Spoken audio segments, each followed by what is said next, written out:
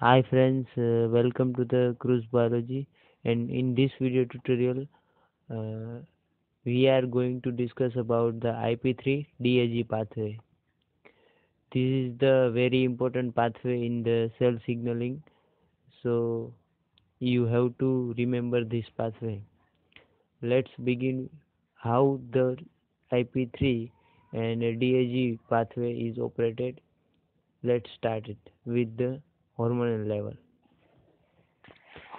So first of all, hormone bind to their specific receptor on the plasma membrane and activation of the G protein couple receptors. Activation of the G protein couple receptor by the GTP exchange instead of the GDP.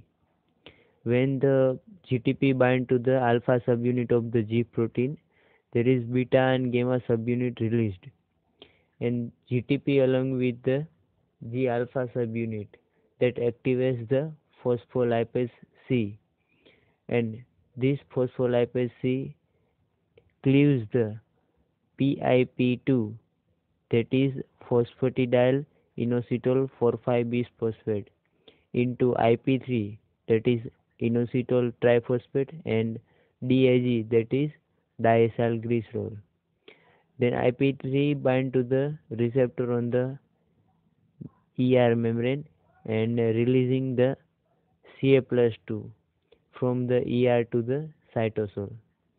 And there is also DAG molecule presence on the membrane, that is plasma membrane, and along with the phospholipase C,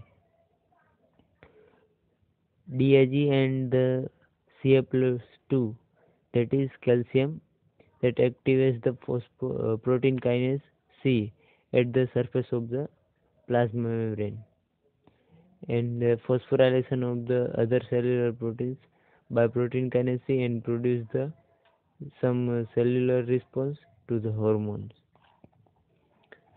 I hope this video is helpful to you guys. Thank you.